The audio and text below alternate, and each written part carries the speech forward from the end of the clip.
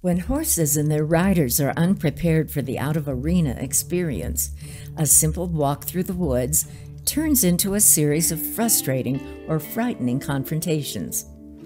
We train horses for very specific arena jobs, but expect them to just automatically know how to handle the trail. Then we get frustrated when they don't. Horses need to be taught to trail ride just like they are taught reining, roping, or any other skill.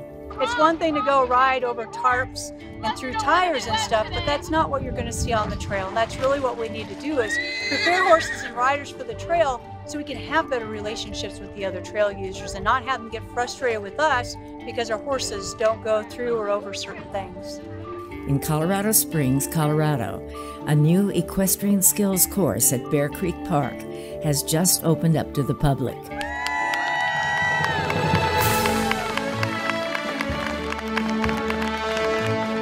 It's a place that you can practice many different kinds of trail obstacles before seeing them on the trail for the first time. This helps you prepare, and I believe all horses and riders should prepare for what they're going to do next. That way you know your horse better. And maybe your horse isn't perfect at water, but you know how to get them through it. That's what really counts. So all this is just a learning curve. Prepare your horse for what you're going to see. If he's seen something like it before, you're just going to have a much easier time getting through it. You know, we provide tips at each obstacle. We provide tips for getting your horse through the obstacles or up and over the obstacles. And we hope people use those, but everyone trains their own horse. You know, we encourage them to try to learn, and that's why most people are here.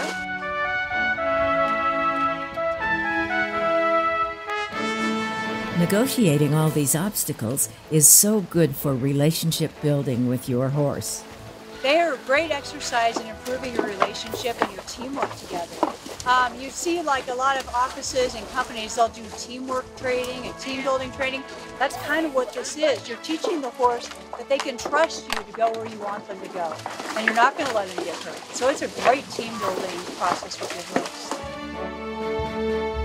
It can help with any discipline you do.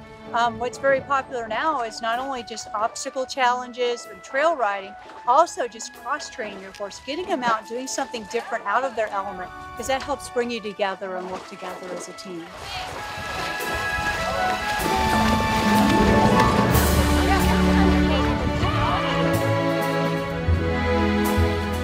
The group responsible for this is the Friends of the Equestrian Skills course, and they promote the education of equestrians and other trail users by developing and maintaining this public equestrian skills course.